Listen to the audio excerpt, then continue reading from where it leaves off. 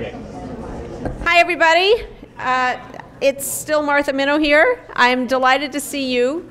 This event, Harvard Law School Thinks Big, really grows from the commitment to being a learning organization. There's a chance here for everyone to learn, and that includes the speakers who get to learn how to speak 8 minutes long.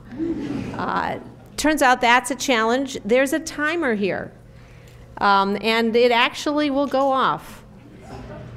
The idea of giving a brief talk about big ideas, I confess, didn't come with us initially. We are known for giving long talks about big ideas.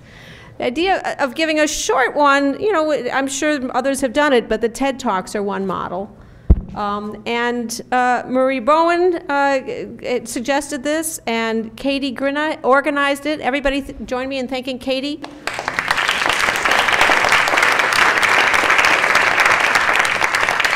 And I just want to say something about big. What's the big part of the big ideas? There are, among other things, recognition that big means itself many different things. So the dictionary has two basic definitions of big.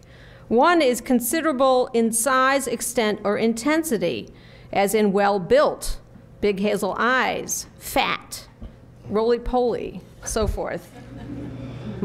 Another interestingly contrasting one, and your challenge is to figure out which definition of big is satisfied by each of our speakers. The other one is of considerable importance or seriousness, as in it's a big decision, significant, momentous, weighty, consequential. Okay? You got it?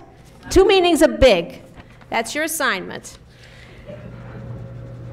Wonderfully, this idea has spawned copies.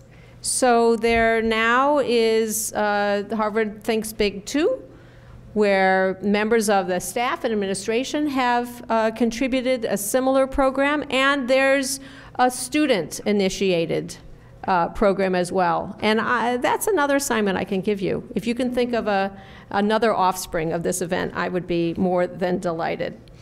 I will give a brief introduction to each of our speakers just before each one speaks.